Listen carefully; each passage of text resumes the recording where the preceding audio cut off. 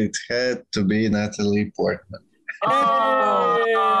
Okay. I have one. What? Who was your first celebrity crush? Jenny Garofalo. Get the fuck out of here, man. That was yours. From Amy Jo Johnson, yo, the Pink Ranger. Amy Jo Johnson. Zachary Hansen.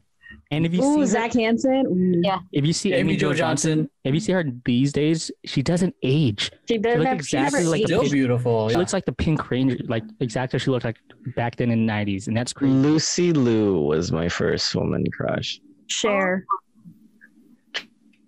Charlie's Angels. I was just a little kid, and they're like, "Oh, we got this DVD. We got Charlie's Angels on DVD because it's so cool." DVD was Independent women. Amy Jo Johnson, if you're watching this, what's up? My Cher.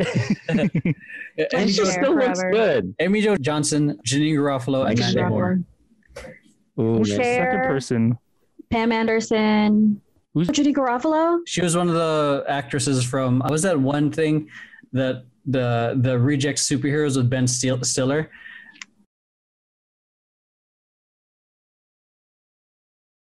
Their theme song was also All Star prior to Shrek using it.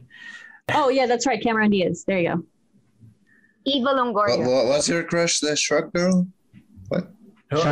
Yeah. Jenny Garofalo. Yeah. Man, oh man. But yeah, so Cher, Pam Anderson, and Cameron Diaz.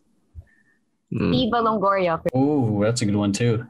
All right, that's it. It's going to be about an hour and a half. And I You know- didn't ask me. Keep going. Oh, sorry, Alex. Go ahead. Keep going. God damn.